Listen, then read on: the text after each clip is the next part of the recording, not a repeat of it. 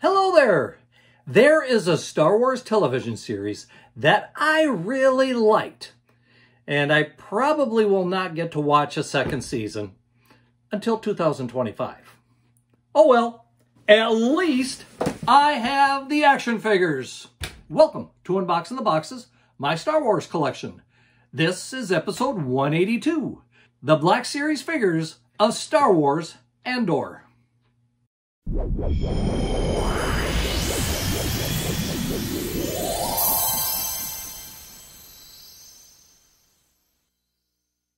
Andor is one of my favorite Star Wars television series.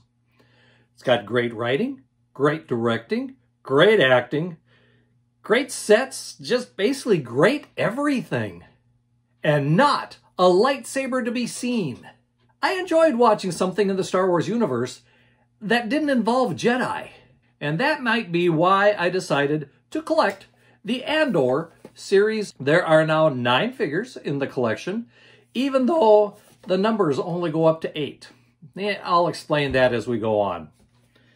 So before we get started, I just want to invite you to once again like this video, share it with your friends, and of course, if you haven't yet, subscribe to the channel and hit that subscription bell. Now, what do you say we get started?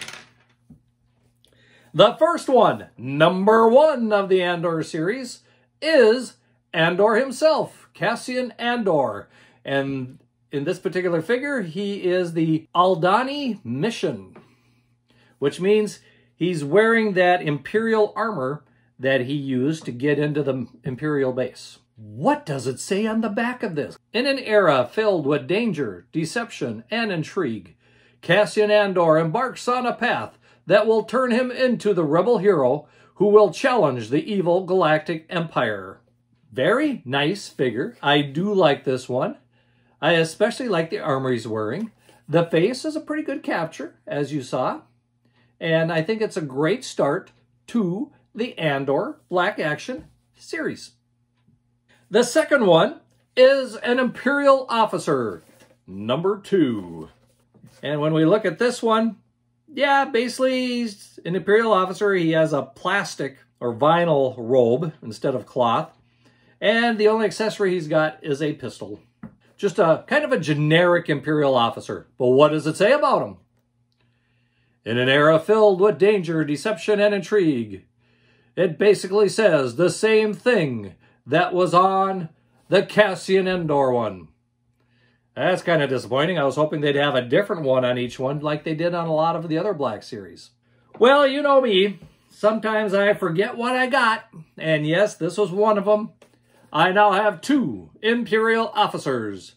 So if I did dioramas and stuff, I could easily do a little changing on this one and have a second officer.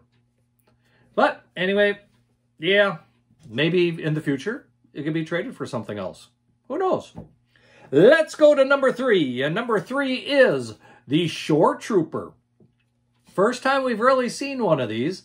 A Stormtrooper that's not in white armor. Nope, he is kind of a beige armor, and to tell the truth, it looks sharp. I do like this. If we look at it a little bit more, we can see that the helmet, I do like the helmet. That's kind of a unique helmet. The armor is very well detailed. I do like that. The pants even got a texture to them, which is nice. He does come with 1 pistol, and that seems to be about it. A very nice addition to the Clone Trooper or Stormtrooper or whatever you collect as far as those series. And yes, this one I also have a second one. Not sure why. You'd think that one I would remember having. But let's move on to number 4, which is the Imperial officer. Ferrix, the Ferrix Imperial officer. And as we look at this one, pretty much just a generic face, nothing too special there. The armor looks pretty good. I do like the chest armor that's on him. Not a whole lot of armor when you actually think about it. Does come with a rifle, or with a pistol again, kind of a long pistol, long-barreled one. Pretty much that's it. Not a whole lot of coloring on him. He's pretty much just black. But still, a very nice figure for the collection. Yeah. Why? I don't know. but I got 2 of them. These 4 came with the open window, and that's how I like my Black Series figures. That's how I like any of my figures.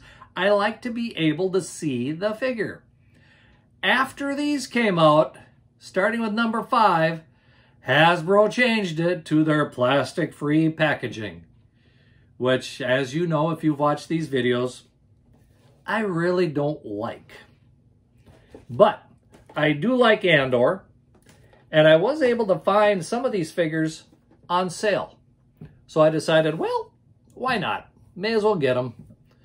The first one, which is number 5, is Bix Caleen. She was a great character as far as the series go. I did like what she added to the story. But, like I said, as far as showing you, basically all I can show you is the graphic that's on the front of the box. I can't actually show you the figure without opening it. And you know me, I don't like to open my figures. So there's Bix, number 6. Or I should say, number 5. Number 6 is Luthen Rael. And this is a heavier one. Bix is very light. Luther is fairly heavy. And granted, he's a bigger guy. But I think part of the reason he's heavier is that cloak he's got. That cloak, I bet you, adds quite a bit of weight. Looks like he comes with 2 accessories. He comes with a knife and a pistol. And actually, if we look at the side of the figure, it looks like he has a 3rd accessory, which it looks like a vial of something. 3 accessories. We should check with Bix here. Bix has 2 accessories. She's got the that little container, and it looks like some sort of knife or sword. So there's 5 and 6. Number 7 is Mon Mothma, Senator Mon Mothma. And when we look at this one, it looks like she's got her regal robes on there. And just from the looks of the graphic, I'd have to say they're plastic with this particular figure, because from the looks of her elbows there, yeah, that's all hard plastic. Nothing too fancy there. And as far as accessories go, not a single one. Nothing listed on the side. But still, it is if it looks like this, it is a very good figure of Mon Mothma. Number 7 is Vel Sartha. And I like Vel. I thought she was a great character in the series. If we look at her figure, pretty much is a good likeness of Vel. Got the long rifle from the looks of it. And when we look at the side here, it looks like that's all we have is the rifle for the accessory.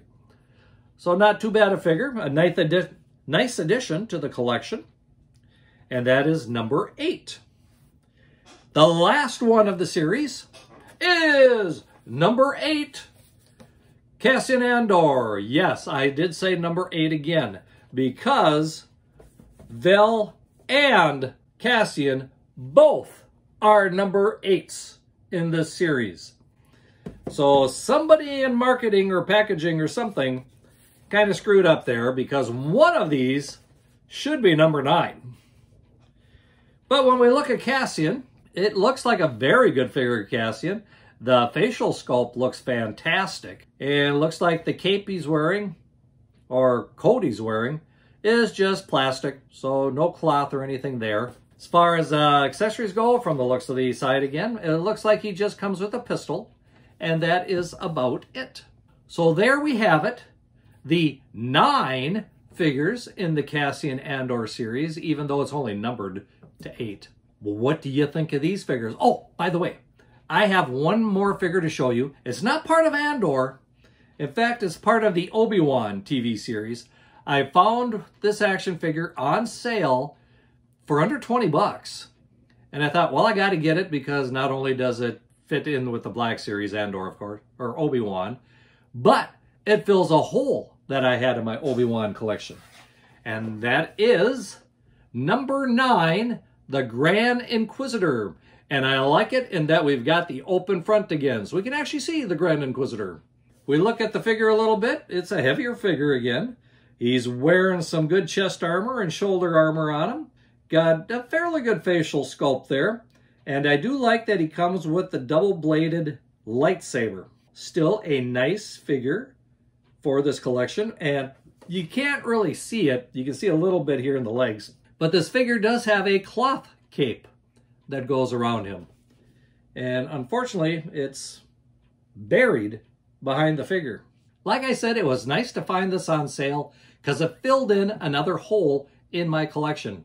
This one for the Obi-Wan Kenobi series. Well, which one is your favorite? Do you even like these figures? Tell you what, leave a comment below and let me know what you think of the television series for Andor. Like I said, it is one of my favorite, even though there's no lightsabers, there's no Jedi, and it's just the plain common man pretty much. It was kind of nice and refreshing to see a new storyline in the Star Wars universe. Well, until next time, may the Force be with you and keep collecting!